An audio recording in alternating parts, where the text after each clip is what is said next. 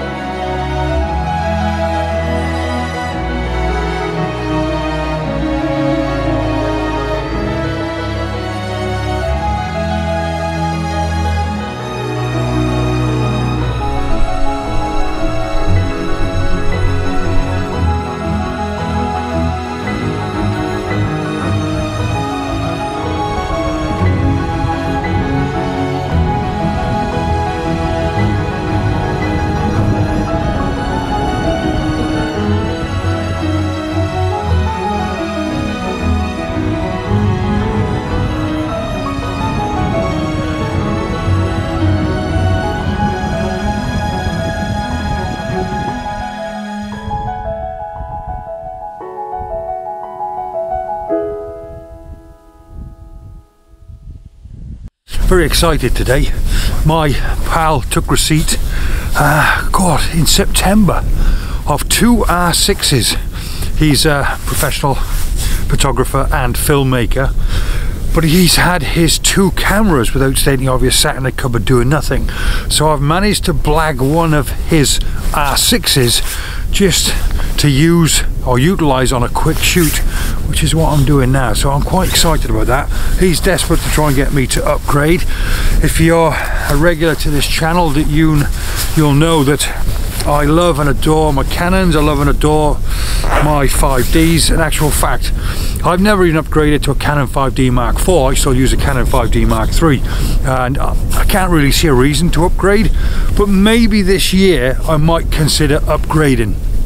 I'd certainly look at the R5. I'm not too sure about the R6, but I'd possibly upgrade to the R5. But having said all of that, I've lived in Yorkshire for 30 years, and I think a bit of Yorkshire is rubbing off on me now, and I just don't like spending money.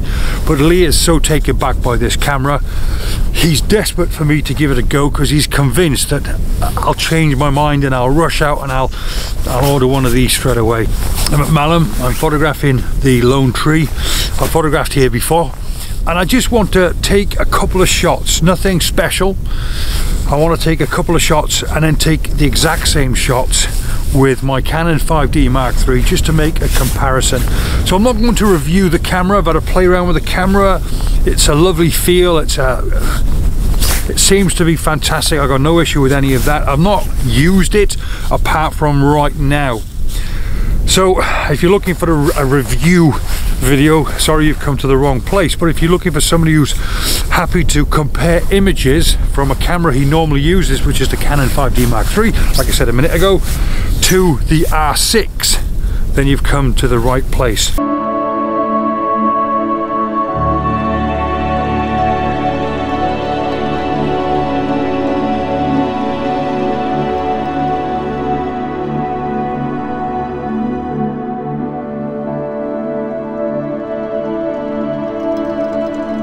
bit of a strange one this actually, because I think I made a film here possibly 3 years ago when I very first started this YouTube channel, or certainly when I started vlogging.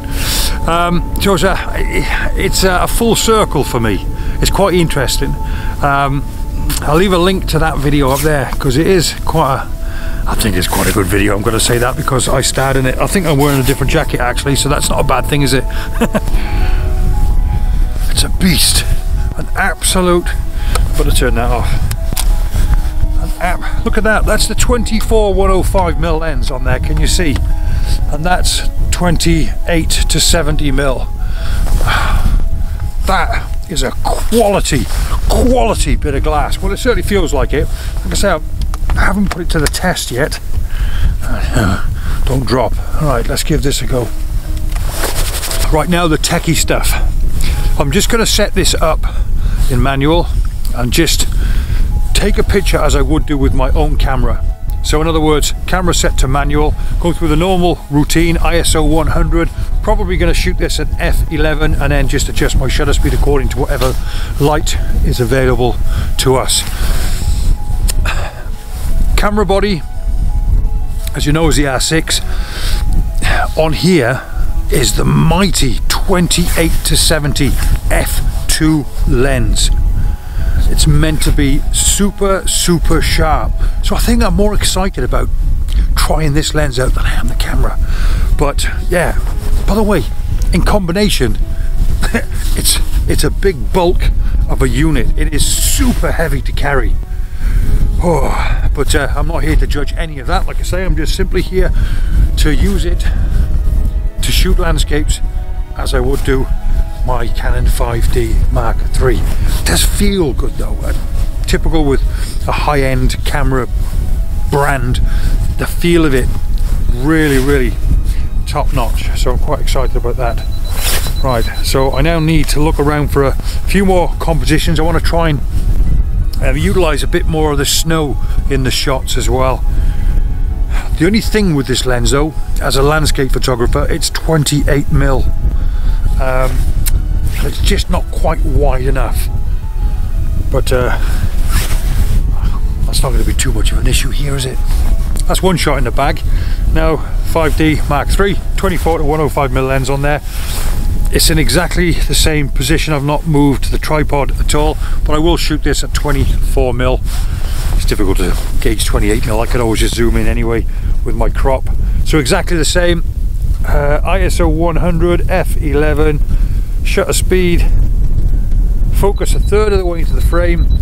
I'm not focus stacking, exactly the same. I'm not going to create multiple exposures, there's no bracketing, and I'm not using any filters on the front, just to make, so I can make a fair comparison.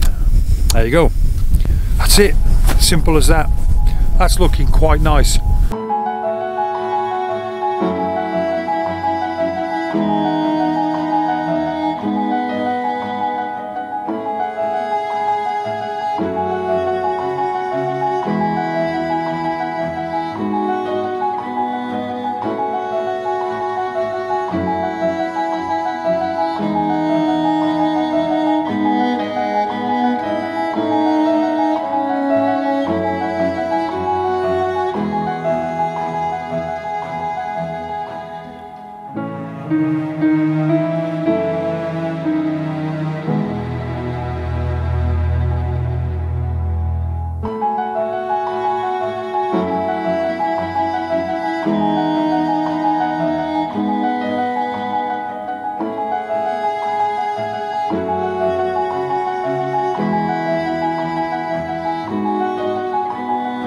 The thing is, I'm not here to find fault with the camera. I don't want to find fault with the camera. If anything, I want to be blown away by the camera.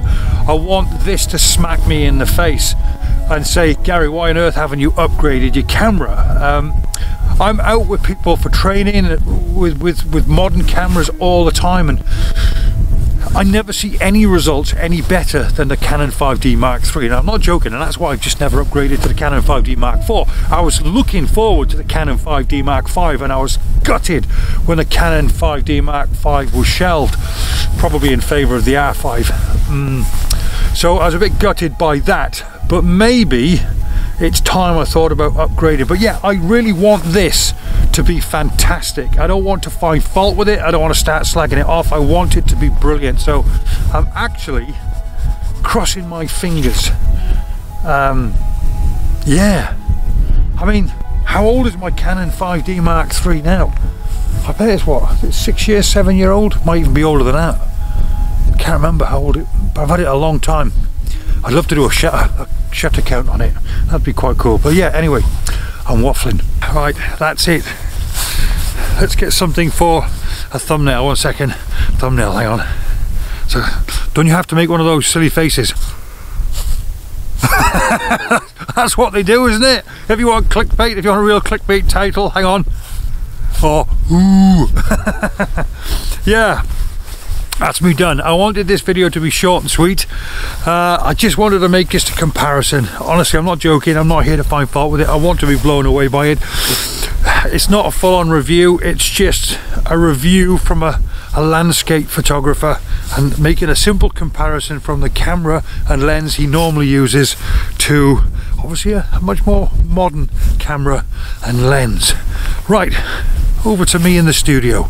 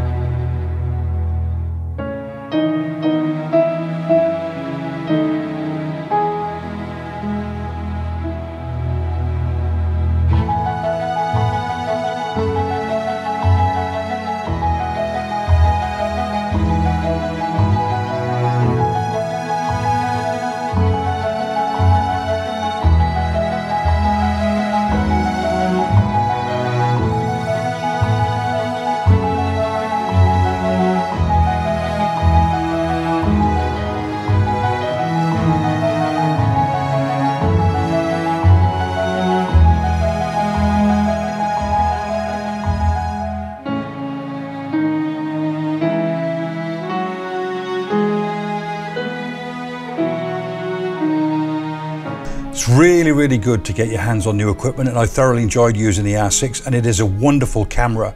But right off the bat, there is no way I would ever swap my Canon 5D Mark III for the R6 right off the bat. Now, if you're interested in the reasons why, by the way, that's not to say that I think that the R6 is a bad camera. Far from it. The R6 is an amazing camera. But it's just not worthwhile me upgrading my Canon 5D Mark III. If you're interested in that, then just bear with me for 5 minutes, listen to my waffle for 5 minutes, and hopefully you can draw something from it. But I'm going to show you the images that I took and make a direct comparison between the R6 and the Canon 5D Mark III. But I'll also let you download the 6 images that I took, 3 with the R6 and 3 with the Canon 5D Mark III, so you can make a comparison yourself. It's not a scientific review, or it is. That's up to you to decide. In other words, if you're a landscape photographer, you're not interested in what the camera can do. It's just, is it better at taking landscape pictures than the camera that you're currently using? And that's the only scientific review I need. Everything else is just hogwash. I'm not really interested. But look, hey, you know, I'm waffling. The long and short of it is simply this. I'm using 9-year-old technology.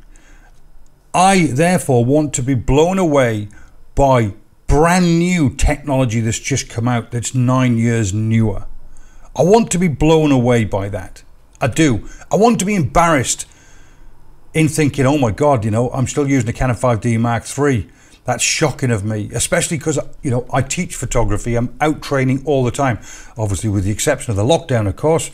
But being a teacher and being a professional in this industry also gives me the opportunity to see other brands, other makes, other models all the time. I used to teach here in a studio every week, so I would constantly see new technology. I would always check it out. And to be honest, I've always been more blown away by the cheaper models coming through than I have been with the more expensive ones. Right, let's stop waffling. Let's throw ourselves into Photoshop and let's just have a look at these images, and let me make a comparison between both of these cameras. And like I say, please feel free to download these images and make a comparison yourself. The link is in the description below. Leave a comment, let me know what you think. Okay, so let's have a look. The first image that I took between them both. So let's just open these up into Photoshop so we can have a closer look at them. I haven't done any post-production work with these images at all. Nothing. You can see here, these are flat profiled images straight off the camera, and I'm now going to open them both up in Photoshop. So these were taken pretty much at the same time. There might have been 15 minutes between each of these images, as you can see by the movement in the clouds, about 15 minutes. They were taken at the same camera settings, so we know the lighting and everything is going to be perfect, although it might be slightly different because obviously the sun was dropping, and yeah, 15 minutes between them both, but I'm not bothered about that. They're both perfect. All right, so what I'm going to do now then, they both look identical. So this is the test. I'm now going to zoom in on each of them. I'm going to zoom in at 100%. If you look down here, they're now zoomed in at 100%. And let's look around this tree area. This is the Canon 5D Mark III. It's also important to note as well that the images shot on the Canon 5D Mark III were taken on my 24 to 105mm lens, which is, although it's a pro lens, it's renowned to be less sharp than all the other pro lenses, which I find laughable anyway. But according to the scientists, the 24-105 is the least sharp of all of the pro lenses that are supplied by Canon. But again, take that nonsense with a pinch of salt, because I use it all the time and I don't have any issues whatsoever. It's a brilliant lens. The R6 was taken on that outstanding lens that costs £2,000, roughly £2,000, which was, I think, the 28-70 f2 lens, which is an amazing lens. So just the lens alone should make my images look terrible. So you've got brand new R6 technology with probably one of the best lenses that's ever been produced by Canon. So you have that as a combination against 9-year-old technology and a very soft lens. So bear that in mind. So this is the Canon 5D Mark III, and that looks perfectly fine to me. If I now click on the R6, so I now want to be blown away by this. So let's zoom in again, 100%, and I'm going to pull them up close here. And now we can make just a rough comparison. Both shot with the same settings. Is there a difference? I could possibly say that the R6 might edge it ever so slightly. Looks fantastic. There's absolutely nothing wrong with it whatsoever. Let's click on this here and let's have a look at mine. And I can't really see too much of a difference. I'm just looking at the edges here. Yeah, okay, you know, you can argue that the R6 possibly edges it. I've got no issue with that. It possibly edges it. But it certainly won't be noticeable at all by the time you've finished post-processing this image. Now, with regards to the lens, okay, they were both focused in the same place. So I'm going to look for any kind of chromatic aberration. I'm going to look for any softness in the corners. That's the Canon 5D Mark III. This wasn't focus stacked or anything. At f11, I focused a third of the way into the frame, as I did with both of these. So I'm expecting the corners to be a little bit soft. And here, perfect. In the corner, right in the corner, I can see it's a little bit soft. Let's look at the R6 now. Again, here, focus in the same place. All right, how much of a difference is there? There's just, you can see for yourself, I want to be blown away. I want to think, oh my God, you know, it's so embarrassing I'm still using a Canon 5D Mark III. But I'm really not. Now, I know some of you guys will be turned off by this. Oh, you know, what's he talking about, you know? But the proof is in the pudding. Download the damn files and make a comparison for yourself. They were both taken pretty much, or all these images were pretty much taken at the same settings as each other. And as you can see between them both, the difference is negligible. And I'm talking negligible. Negligible, negligible, negligible. Honestly, it's crazy. Okay, so in conclusion then, would I therefore buy an R6? And the answer is no, I wouldn't, if we were just talking about landscape photography.